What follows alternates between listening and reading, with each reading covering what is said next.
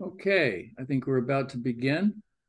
Good evening and a warm welcome to yet another biography event. My name is Kai Bird and I am the director of the Leon Levy Center for Biography, a wholly unique institution hosted by the Graduate Center of the City University of New York and founded by Shelby White and the Leon Levy Foundation in the year 2007. I want to thank Shelby for her steadfast support to the Biography Center. It is her vision that makes this program possible. Please note that our next event will take place on Thursday, November 9th, in the Graduate Center's Siegel Theater and online via Zoom. This will be a mixed event, in person, but also on Zoom. This 6:30 p.m. event will feature Professor Frank Costigliola chatting with me about his very stimulating new biography of George Kennan. Okay. But tonight, I'm delighted to introduce our very own Leon Levy Fellow, Rachel Swarns, who will be talking about her new book, The 272, The Families Who Were Enslaved and Sold to Build the American Catholic Church. She will be in conversation with Nicholas Lemann. Rachel Swarns is a journalism professor at New York University and a contributing writer for the New York Times, where she served as a reporter and correspondent for 22 years. She is the author of American Tapestry, the story of the Black, white, and multiracial ancestors of Michelle Obama, and a co-author of Unseen, unpublished Black history from the New York Times photo archives. Her work has been recognized and supported by the National Endowment for the Humanities, the Ford Foundation, and Biographies International Organization, and the MacDowell Artist Residency Program. In 2023, she was elected to the Society of American Historians. Nicholas Lemann is both Dean Emeritus of the Columbia School of Journalism and a staff writer for The New Yorker. His books include Transaction Man, The Rise of the Deal, and The Decline of the American Dream, 2019. Redemption, The Last Battle of the Civil War, published in 2006. The Big Test, The Secret History of the American Meritocracy, in 1999, which also helped to lead a major reform of the SAT. And The Promised Land, The Great Black Migration and How It Changed America, published in 1991. He is a member of the New York Institute for the Humanities, and he was named a Fellow of the American Academy of Arts and Sciences in 2010. Please look for all these books at bookshops.org, a site that will lead you to your local independent bookstore. Rachel and Nicholas will be in conversation now for about 45 minutes, and then we will take questions from our virtual audience. Please click on the Q&A box at the bottom of your screen to type in your questions, and Nick will be sure to get to as many as he can. We will try to end this program after about 1 hour. Again, thanks to the Leon Levy Foundation for funding this and all our other events. And now I turn this conversation over to Nicholas Lemann. Thank you. Okay, thanks, Kai, and welcome everybody. So there's a lot to talk about here, but I just want to start by and let me just show everybody, this is the book that we're talking about. And this is Rachel's previous book, which is also great. So I just want to lay out what the book is about. So let's just start with, in journalism, supposedly people talk about, man bites dog stories. This is a story of a bunch of devout Catholic priests enslaving people and then selling them down the river. So how did that happen? The story came to me when I was a reporter at the New York Times still, and a colleague of mine got an email from a Georgetown alum saying, hey, there's a great story about an 1838 slave sale that benefited Georgetown. And she was interested, but a little doubtful because, was a 19th century slave sale even a story? But she remembered that someone on the staff might know. She remembered my book about Michelle Obama's enslaved ancestors.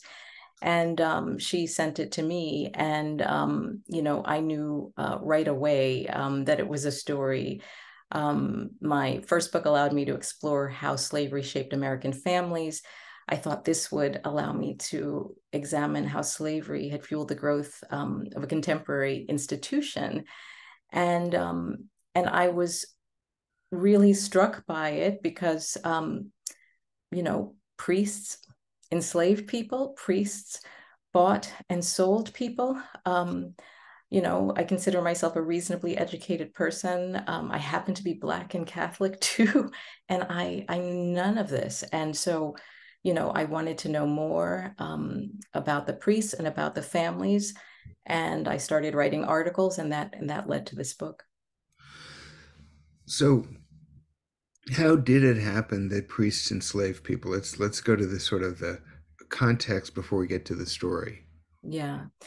So, it's the story of America in many ways, of course, right? The Jesuit priests arrive in the British colonies in Maryland in the 1600s. Maryland established in part as a refuge for Catholics fleeing persecution. And as the economy shifts from one that relies on indentured servants to one that relies on slave labor, they transition with it. And the first documented record of Jesuit slaveholding is 1717. And by the time there is this slave sale, 1838, of 272 people, they are among the largest slaveholders in Maryland. Outside of the U.S., was the Catholic Church also implicated in slavery in other places? Yes, and in fact,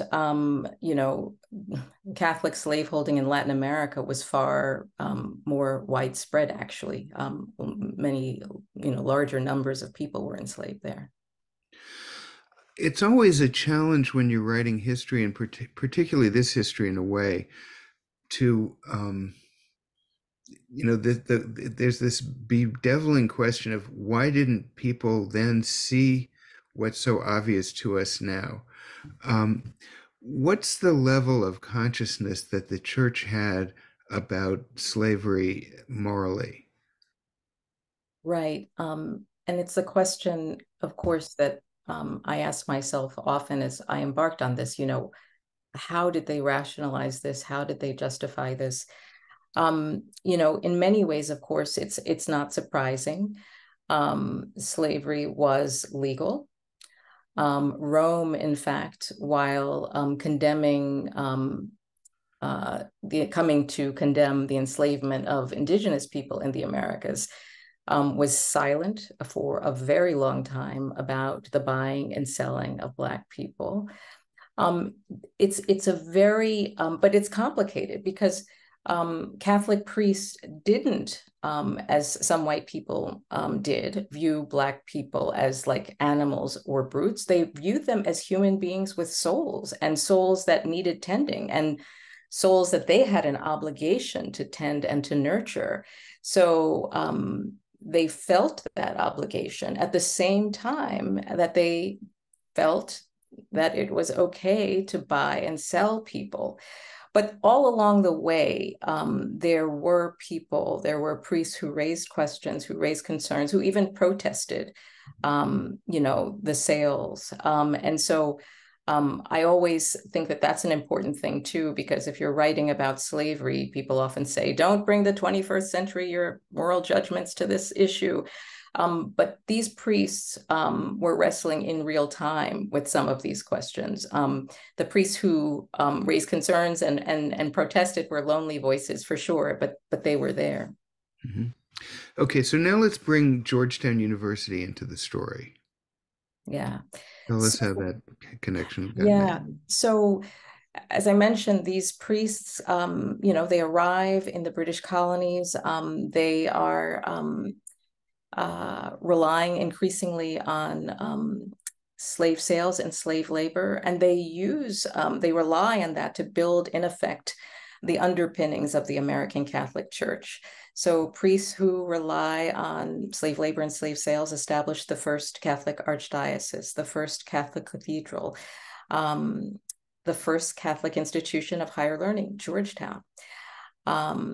Priests who operated a plantation and sold people established the first Catholic cemetery. And Georgetown becomes the prize mission project of the Jesuits, and money and produce from these plantations support Georgetown. And in the 1830s, when times were hard and Georgetown and the Jesuits were indebted, and a vision of a different kind of Catholic Church emerged, and when they needed money to deal with those things, they decided to do what a lot of people did, which is sell off their assets, which at the time happened to be human property, 272 men, women, and children, to save Georgetown and to, to build the vision that they had. So what happened? Let's talk about the 272 and kind of who were they, to whom were they sold, what happened to them? Yeah. So, there were many families, scores of families who were enslaved by the Jesuits. And many of these families were in Maryland for generations. These plantations were in southern Maryland. And I focus on one family. It is the Mahoney family, and their experience parallels the emergence of the Catholic Church and the Catholic Church's reliance on slavery in the British colonies and then in the early United States. And I trace from the matriarch, who is a Black woman by the name of Anne Joyce, who arrives as an indentured servant, and comes at a time, that transition time, where people are relying increasingly on slavery. Her contract is burned. She's forced into slavery. And that story that she has, which is all she has left, is one that she passes on to her children and grandchildren, that our liberty was stolen, we should be free people. And I tell the story as the generations go on. Some of her descendants resist. Some file lawsuits against the Jesuits to try and win their freedom. Some kill an overseer and are executed. Others try to navigate their way within the system. Harry Mahoney, in the War of 1812, saves the church's wealth on the plantation that he was on. And for his courage and loyalty is promised that neither he nor his children will ever be sold. And that promise is broken in 1838 with the mass sale. So I want to return to that in a minute, but let's just sort of get the story of the 272 logistically in place. Mm-hmm. To whom were they sold, and then what happened after they were sold? What happened to them? Right. So there's a debate about the sale. Rome finally approves it with conditions. They wanted the enslaved to be able to continue to practice their faith. And Rome insisted also that families should not be separated. Mm-hmm. So Louisiana was what they settled on. Large plantations where they thought they could find a buyer who could buy a lot of people. Catholic, so that people could potentially continue with the faith. And they ended up with two big buyers, a doctor and a congressman. And they end up, a large group they go in multiple shipments multiple times. But a large number of them end up in Ascension Parish and in Iberville Parish on plantations there. I should tell the audience the reason I've been given this assignment is that my own family comes from Ascension Parish. obviously not enslaved, but I've spent a lot of quality time in Ascension Parish, so I know the area. So let's talk about Ascension Parish a little bit. It's, well, first of all, just describe, if you would, physically the journey from Maryland to Louisiana, and Yeah. then what they found in Louisiana, and how were the plantations different in Louisiana from what they'd known. Right. So in the Chesapeake, in these plantations in southern Maryland, it was wheat and tobacco and corn primarily. And there was great, great, great fear about being sold to the Deep South. The priests talked about the fear that the enslaved people had. They talked too about, the differences that as they understood it, and the differences being that the crops we're talking about were cotton and sugarcane, and the conditions involved in growing, planting, harvesting those crops were, brutal, and people knew that. And so, they are on the docks in November of 1838, the family that I follow, and on a ship called the Catherine Jackson that carries them to New Orleans. And from New Orleans, they typically were taking boats up the river to Baton Rouge and up further even, and they ended up, as I mentioned, like in the Donaldsonville, Ascension Parish area. These ships were, this is the domestic slave trade that we know a little more, I think, as Americans about the transatlantic slave trade than we do about the And domestic. we should say, to fill in, the transatlantic slave trade had been banned, and that enhanced the domestic slave trade, obviously. Right, because the demand for labor for these vast plantations was enormous. And so these folks ended up first on cotton plantations and then on sugarcane plantations. High death Right. rates, it's a very different world. Yeah, this was, I like to say to people, this was sort of like the 1830s equivalent of Silicon Valley or something. If you said to yourself, where can I go in America where people are making the biggest fortunes really quickly? It would be Louisiana sugar country That's right. in those days. That's right. And so the congressman had, a manor house where, people described, all the dignitaries that came through, the champagne being poured, all of that. At the same time, as, these folks are, torn from everyone and everything that they knew, and trying and desperately fearful that, they may lose each other again in, subsequent sales. So I want to talk a little bit, since this is the Levy Center for Biography, about your work as a biographer. Um, the challenge here is that the people you're writing about, or many of the people you're writing about, didn't leave conventional historical records, and often they didn't know how to read or write.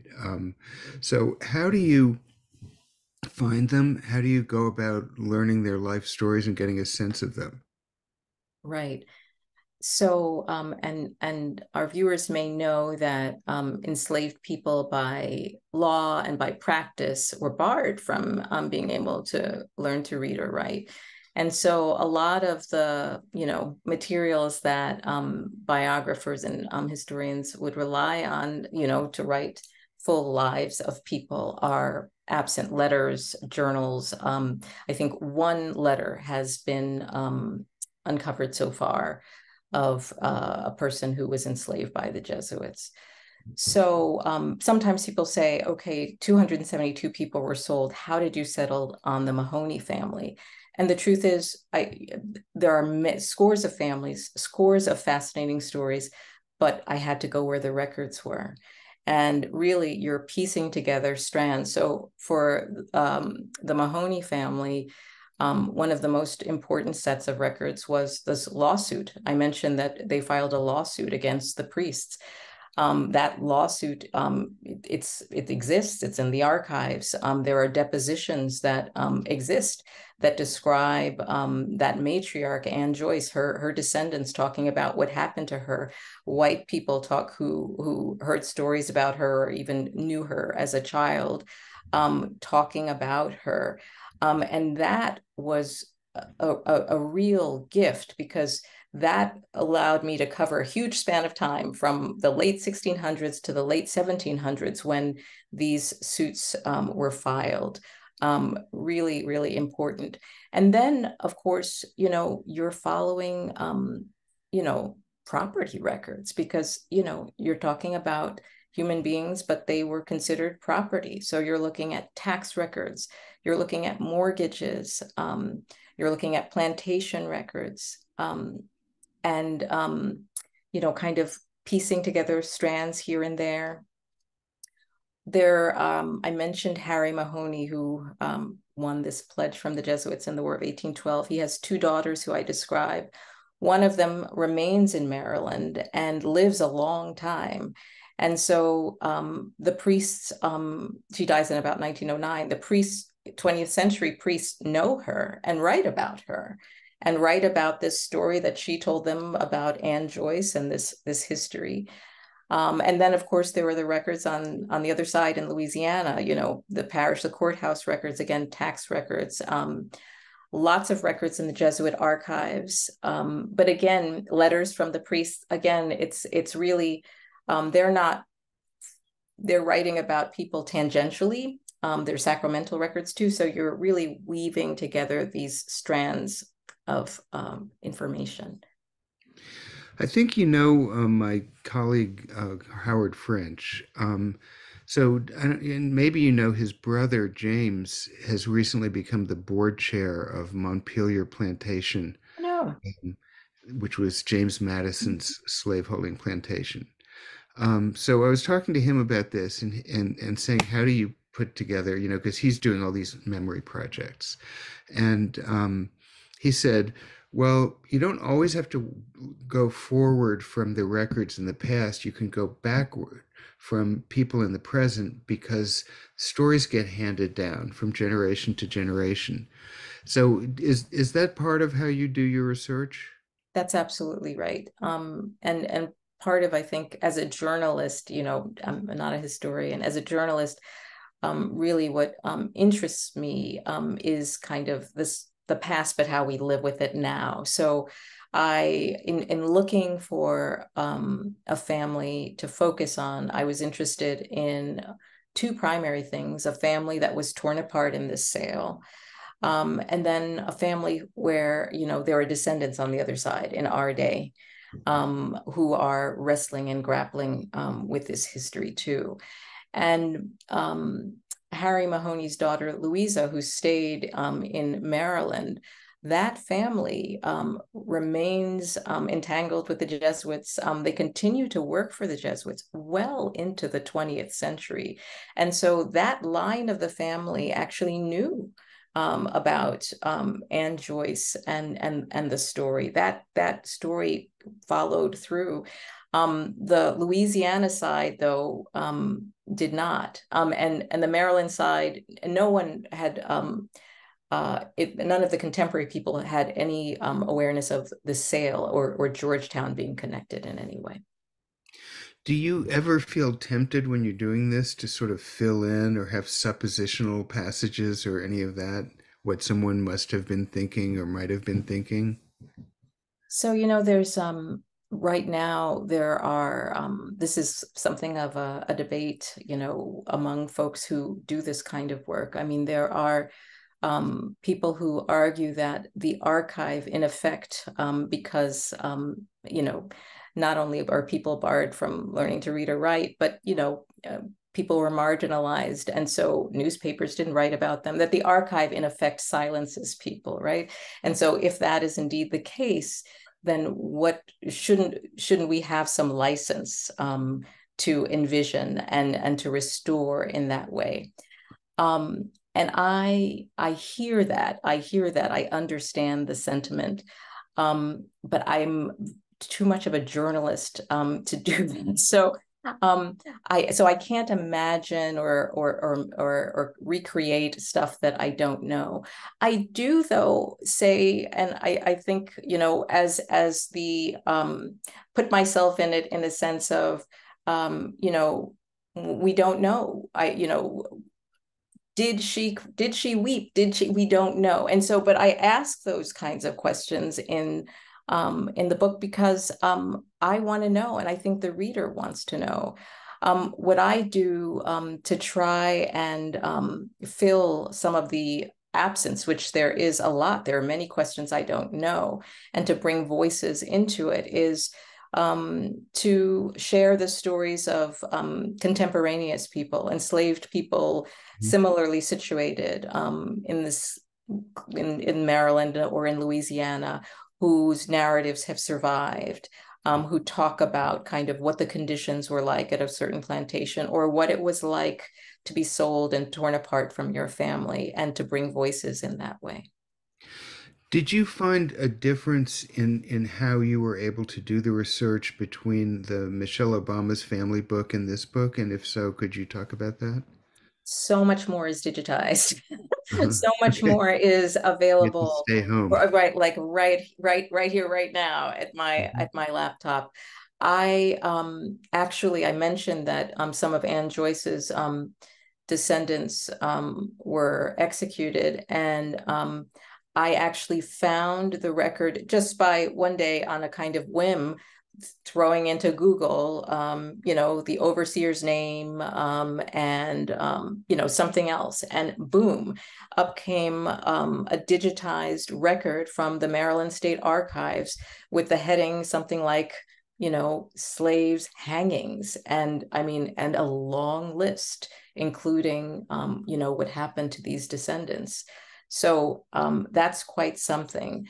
On the other hand, there's so much that's still not digitized. So, you know, going to the archives or to the courthouses and looking at these vast, huge books is really invaluable too. And actually, there's something enormously powerful to me about that, about the kind of you know, look the physical presence of these records and the names and what you can see.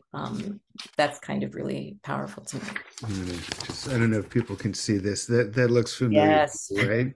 That's what we're talking Right. about. And sometimes in French, right? Yeah, And often in also I'm French. dealing with religious, you know, the priests writing sometimes in Italian and in Latin and in French. And so, and the handwriting, oh wow. Yeah, you know, in Ascension Parish, you probably ran across this. This is sort of very creepy, but in the New Deal, America's liberal peak, the Work Projects Association was trying to, you know, find work for people to do. So one of the tasks was to go into the records and take the French records handwritten and type them and make a new record book. But they said we're excluding cattle sales and slave sales from that project. So all of the property records are typewritten in English, and the slave records are still in handwritten in French. I didn't know that they had transcribed. Oh, really? Yeah. Wow. Okay. So, um, That's so why we that's were a stuck with all of those yeah. records. Okay. So I just, you know, we got a lot of ground to cover in limited times, but let's try. And I want to encourage people in the audience to send questions into Q&A. Okay, so the Emancipation Proclamation comes down, so the people are no longer enslaved. Then what happens? So, yeah, it's a really interesting time. In Louisiana, for a time, on one of the plantations, which has exchanged hands a couple of times now, the the former slaveholder, you know, has people work, starts paying people, right, to work, and people do that for a year or two. And then people move on. A number of people move to New Orleans.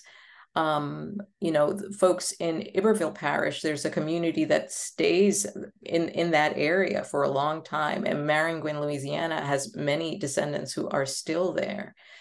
In Maryland, they stay, and as I mentioned, continue working many members of the Mahoney family for a long time, for decades. One of the things that's particularly interesting is the decision people made about, their faith, whether to stay or not with a church that had betrayed them. And interestingly, many people stayed. And that's interesting because, thousands of Black people left the Catholic Church, which, after emancipation, discriminated within the church, with segregated seating, whites getting communion first, segregated festivities and stuff like that. But a lot of these family members stay. And in fact, the sacramental records end up being an important, guide to folks who are studying these families. And not only do they stay, but some become lay leaders and some become religious leaders as they try to kind of, prod the church to be more reflective of and responsive to Black people. Have you wrestled with leaving the church? It's an interesting question. Certainly while I was working on this, it was something that I thought about. Again, I had no idea. It was not history that I knew. And I am, I'm a practicing Catholic, so I'm reading these records, I'm going to mass, I'm going to confession. I think that actually, for me, the story of these families is actually, and their resilience is actually, pretty inspiring to me. And so, I'm still here. I also like to say too, when people ask me, well, would you stay or go? Where would I go? Because of course, this is a story of the Catholic Church, but it's a story of America. Even the Quakers enslaved people until they didn't. So there are not a lot of churches that don't have a history here. So let's go more toward the present now. This is an odd situation where the story that you initially did in the New York Times then becomes a big deal in a whole bunch of ways, including for Georgetown institutionally. So you're in charge of essentially covering the reaction to your own story. So I'm curious both for some account of what Georgetown University has done with this information and with what it's like to report on, in a sense, your own story in that way. So Georgetown and the Jesuits have both tried to, address this history in our time.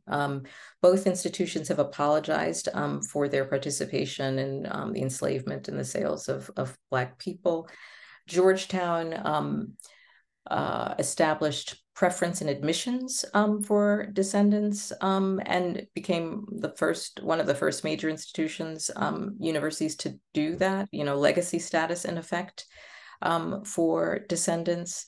They also have established what they describe as a reconciliation fund. They're raising $400,000 a year toward projects that benefit descendants. The Jesuits have partnered with a group of descendants to establish a foundation and have pledged to raise $100 million toward racial reconciliation projects and projects that benefit descendants. It's the largest effort by the Roman Catholic Church to address its history of its participation in the American slave trade in the United States. It has been, fundraising though, has been kind of, not moving as quickly as they had hoped. So all of this is kind of, happening, evolving as we speak.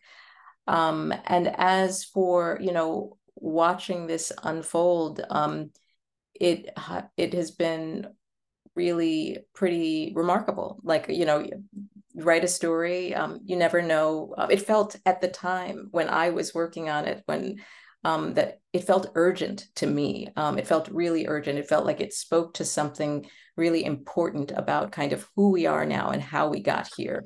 But I don't think I ever imagined that I would see all of this. 3 years ago, after the murder of George Floyd, there was a lot of conversation about how the U.S. was having a racial reckoning. And, you could say that your book is part of that. I don't know if you'd be comfortable with that or not, but I want to ask the larger question. Do you think we are having a racial reckoning? You know, we are in a very complicated place. We have a situation where history has become a battleground in a lot of ways.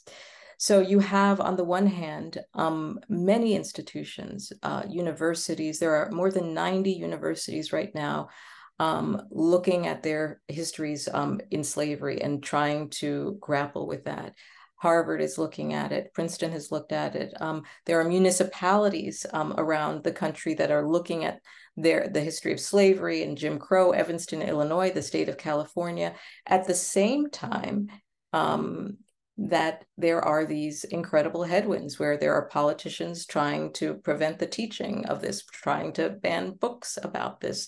There is this kind of these parallel forces happening, at the same time. So, which is not uncommon in our history. So you do have these efforts to reckon with it, and you have these efforts to try to prevent us from reckoning with it. So it's complicated, and it makes me feel that the work is even more urgent than I had thought it was. How does knowing the history help us in the present? I What think do you it's do with it? Yeah, I think it's essential. I think I think for a lot of people, if you talk about slavery, it's up, stop right there, nothing to do with me, a long time ago, just one guy selling another and they're all dead.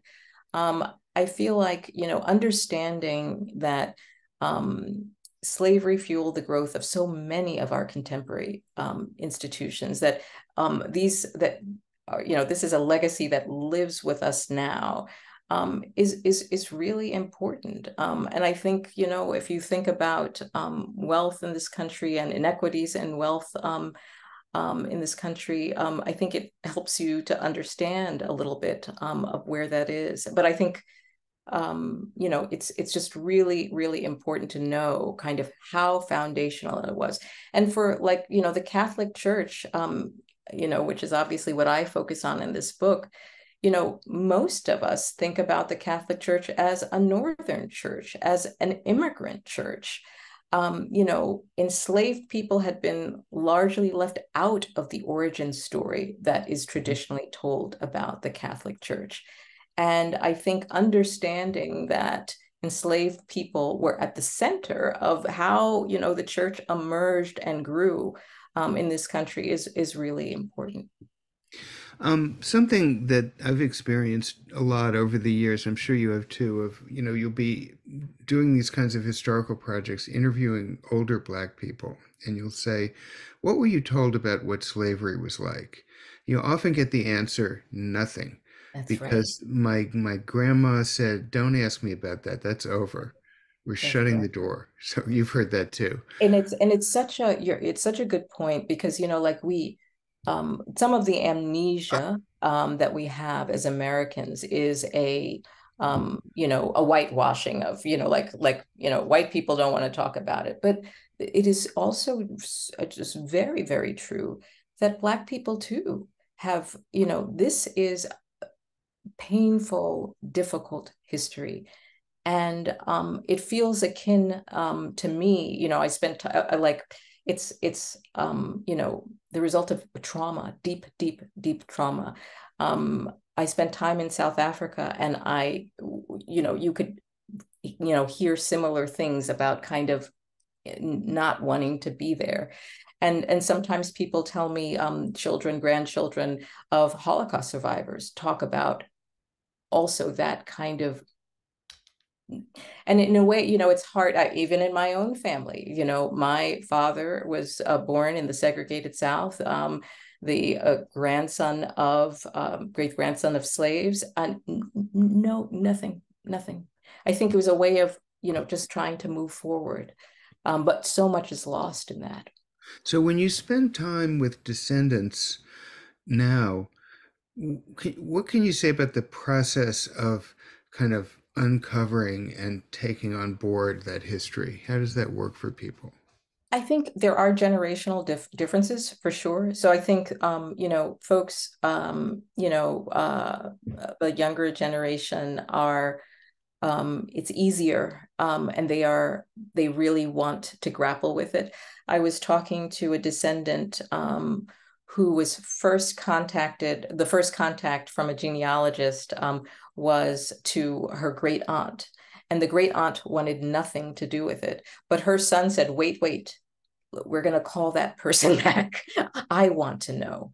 Mhm. And so I do see that kind of generational thing. And the other thing that's perhaps a bit counterintuitive is that, people ask, okay, how do descendants respond? I say people weep, people rage, but there is something, for many of us, because of the things we were talking about, no letters, Black people, enslaved people often appear only by first name, Right. in the records. Finding your ancestors is so difficult. And so for many people, even though it is not what they would ever have asked for, it is a gift to have this information. It is a gift to be able to trace your ancestors back and to know the names and know something of their experiences. So it is this kind of mixed bag for people. Let's just take a minute, and you could spend 2 hours on this, I know, but just if there are descendants in the audience, where would you recommend, if you're sort of curious and you don't know where to start, to look for your history? Yeah. Um, Georgetown has put together, I mean, you can just punch it into Google, the Georgetown Slavery Archive, and they have digitized, scores of records, and they try to go back to the earliest records available, up to, some of the news articles and things that have appeared in, the past 7 years. And it's a great resource. You can, see it all online. You can download, the records. And, one of the things that's been really powerful to see in terms of the descendant community, when I wrote my first story, only a handful of descendants had been identified.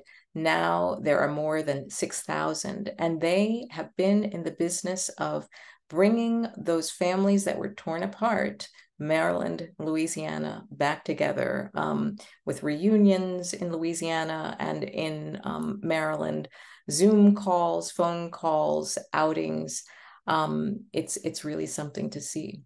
And there's a beautiful monument that's been made in Donaldsonville in an old church to the 272, um, which if you're ever in the neighborhood, Yeah, I haven't seen it. I'd love to see it. what if you're not a descendant? What do you want to see people do with this old story and this kind of information? I guess, I like to say that, we should sometimes I think we assume, that history, because it comes in books and, it's just kind of there you are, that's the whole thing.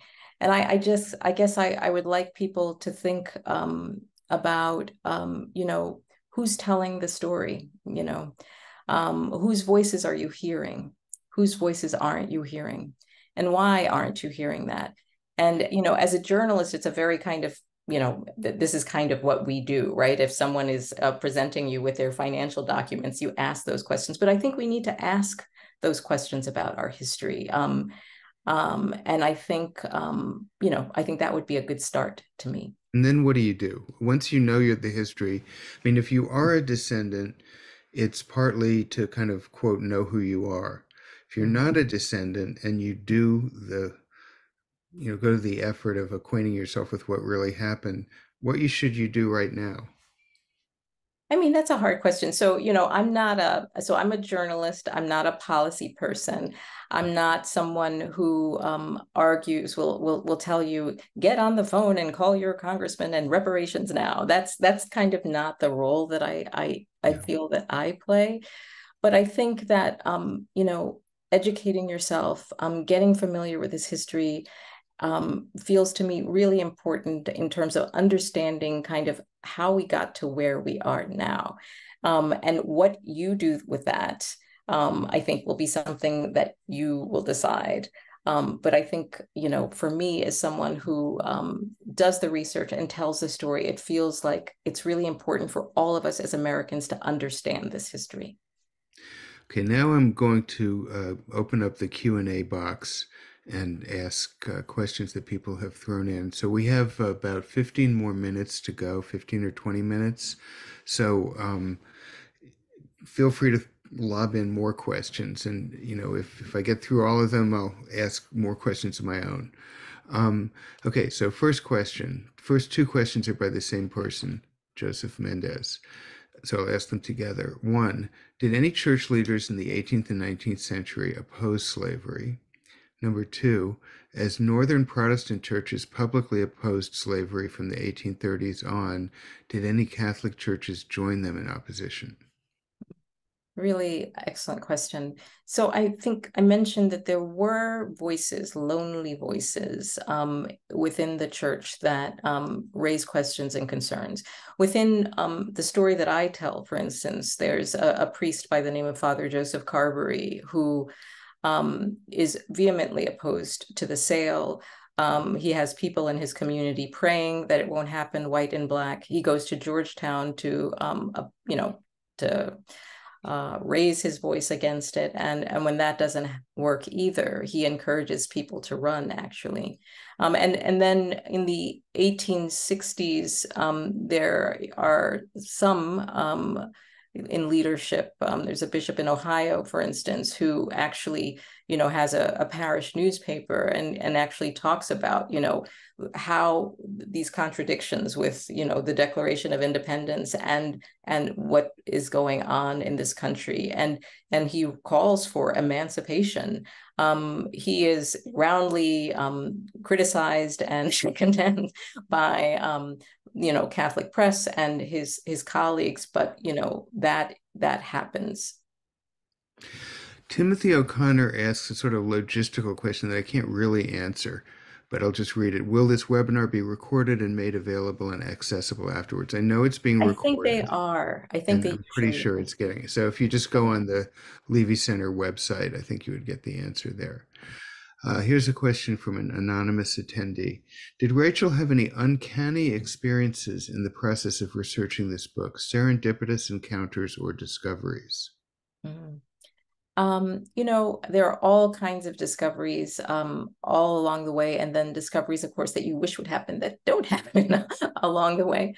One of the things that was surprising and most helpful was that maybe a year or two into my research, more records were uncovered at Georgetown, where the Jesuit archives are held. These were records that hadn't been cataloged before, and they were important records because they were financial ledgers mostly. And there had been some thinking that because of the financial problems that the two big buyers had, that Georgetown and the Jesuits didn't get much money after 1838, that they got the down payment that was made, but not much money after that. And these records showed that, these people were bought, in effect, on an installment plan, right. That the money from these buyers and also from small buyers in Maryland who bought one or two people trickled in year after year after year. And so that was something that was important and a surprise. Next question from Holly K. Were there any Jewish slaveholders who have been identified?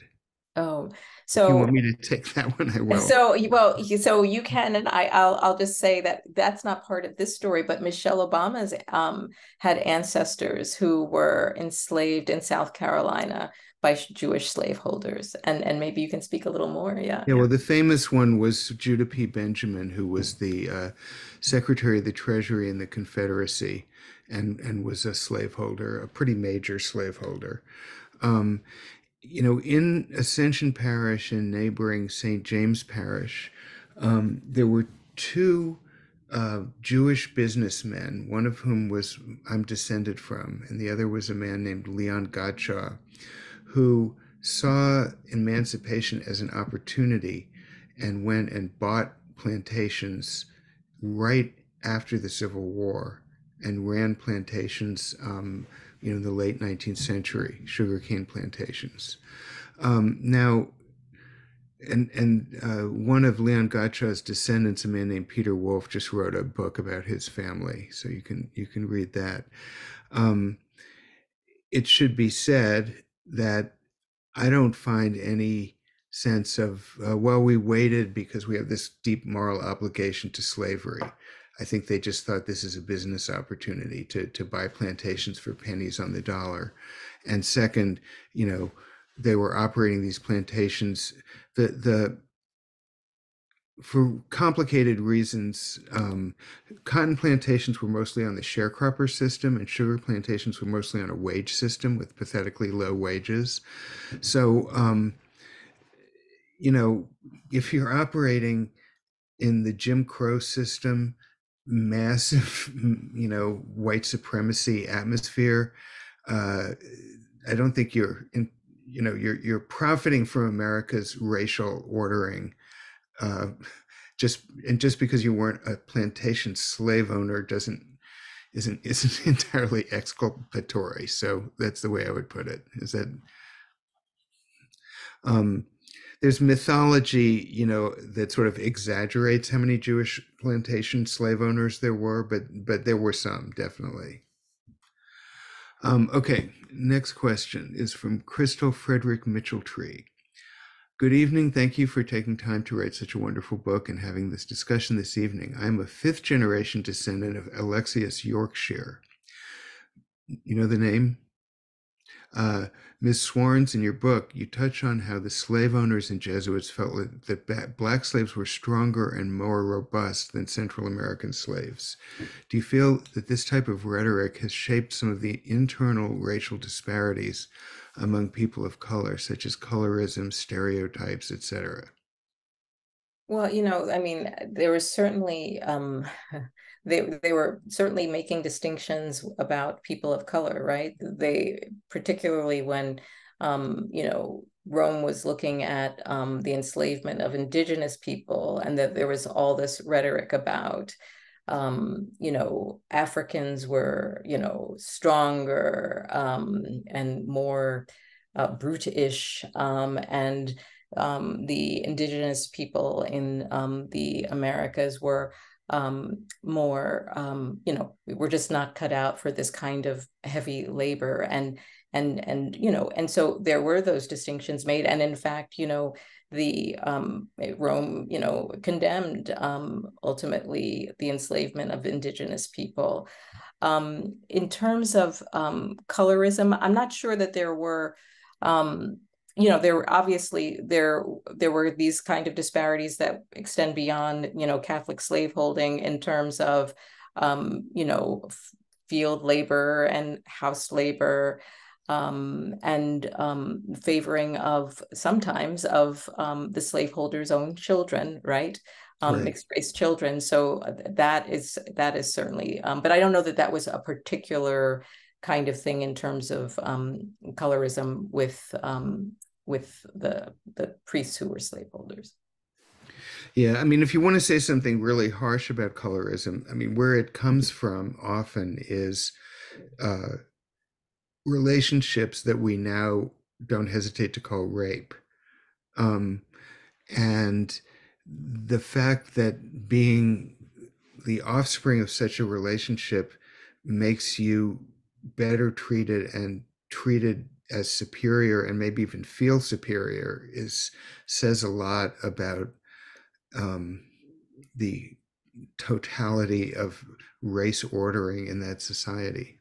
That's right. And some enslavers educated their children, or treated them better, or maybe they had a trade, maybe they had some land.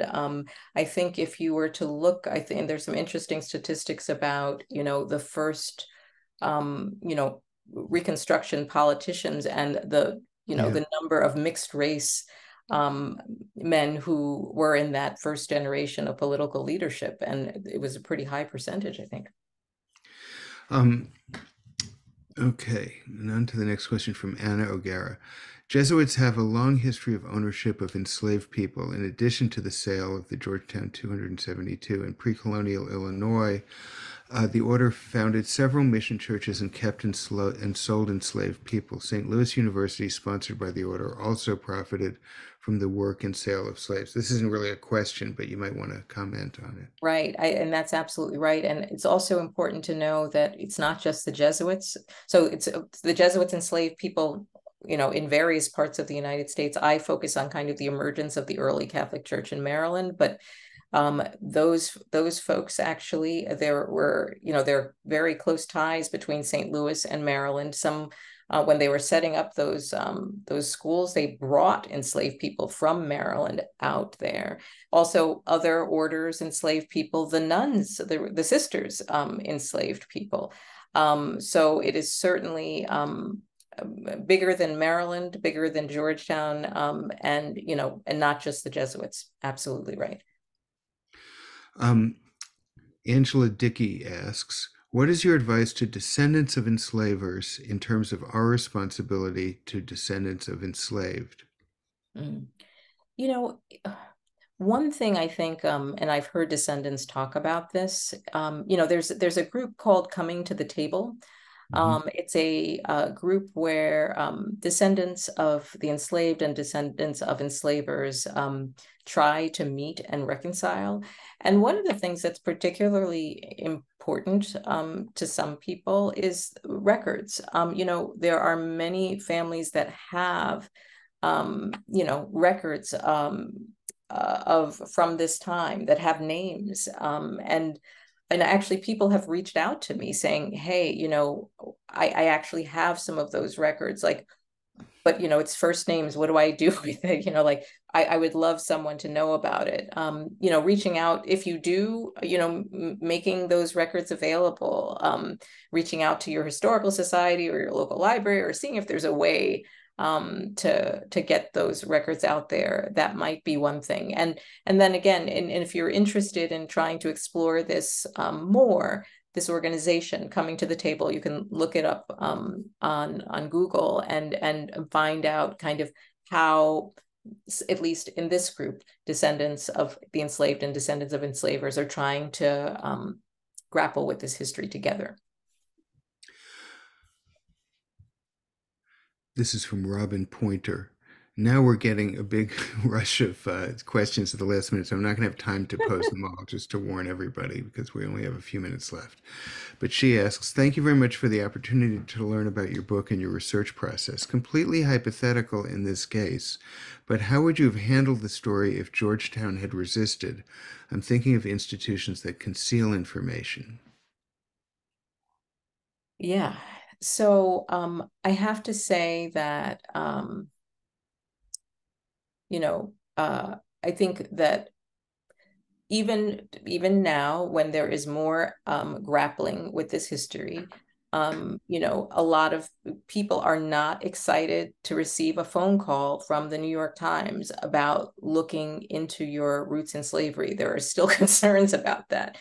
And the story that I told you about the records that appeared in the archives.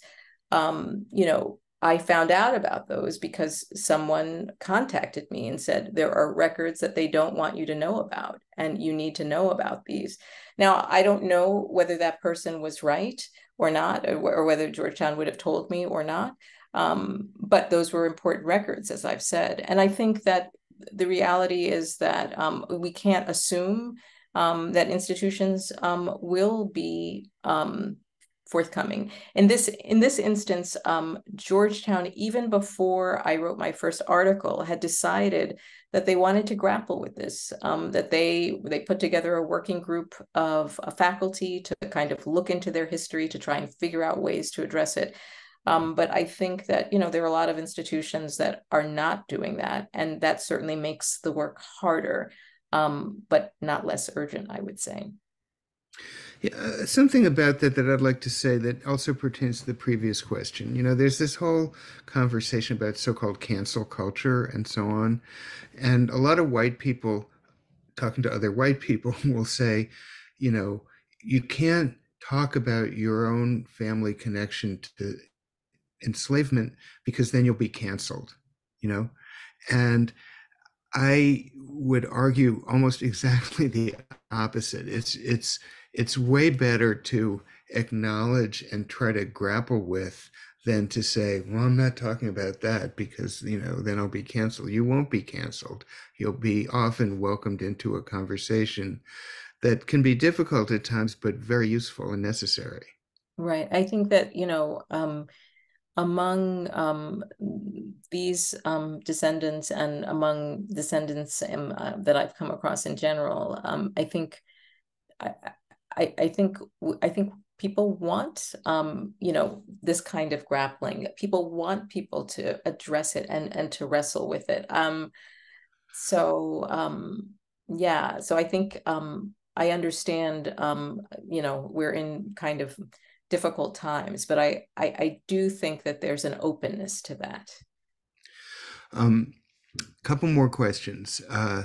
What this is from Glenn Spear. What were the demographics of the Jesuits at the time in Georgetown? Irish, English Catholics from Maryland, other backgrounds? Were there different opinions on slavery related to those various backgrounds? Very interesting question. So, Europeans, of course, um, Irish, the generation of priests who ended up, organizing the sale were Irish Americans who were born here and educated here and educated in Rome. But there were German priests, there were Italian priests. The dividing line often was among the American-born versus the European born, and the difference being that the Europeans often were older, so they had more ties to kind of this history of how Catholicism had emerged and this paternalistic idea that these were our people, these were members of our family, and that we are responsible for them. They are part of the church, and so it's a kind of hard thing to wrap your mind around because of course they're enslaving these people, but there was this sense that selling them, for instance, was like antithetical to what we should be doing. Enslaving them, okay, but selling them from where their homes and from their people were okay. Whereas this, younger American-born generation, looked north and saw these waves of immigrants pouring into the cities and said, the Catholic Church is not this rural thing. We need to position ourselves there, and we need to establish colleges and be there. And to do that, we need money. And to do that, we need to sell these people. So those were some key differences. This is going to have to be the last question. Um, Timothy O'Connor asks, did any other Jesuit universities, churches, and institutions benefit from the proceeds of the 1838 sale? Mm-hmm.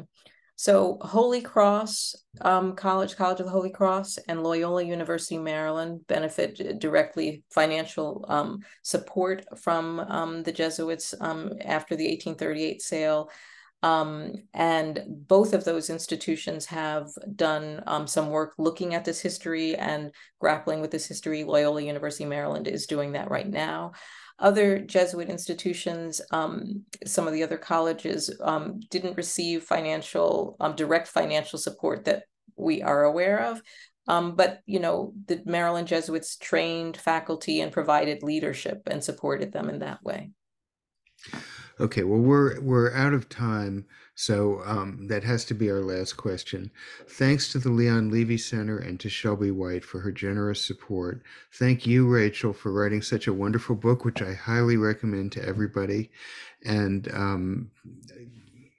good luck with your. I understand you're staying with this general cause, and Godspeed. Thank you.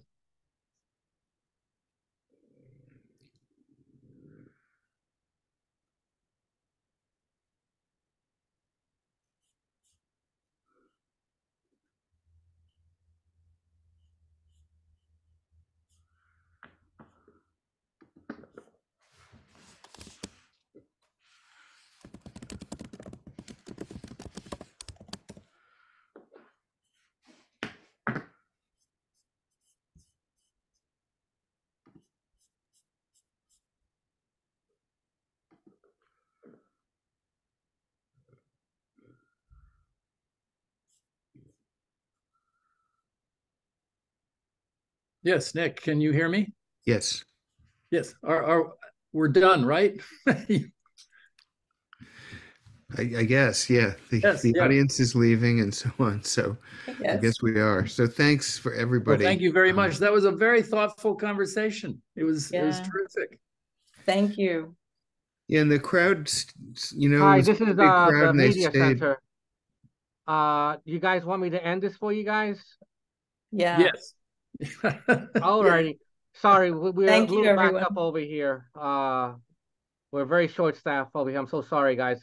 Just wanted to make sure you guys were done. We Yeah, are. we're finished. Thank you. Alrighty. So I'm gonna end it right now and have a good evening, everyone. Okay. Thank Thank you you. all. All right. Bye-bye. Keep in Bye-bye. touch, guys. Okay. Absolutely. Thanks. Bye.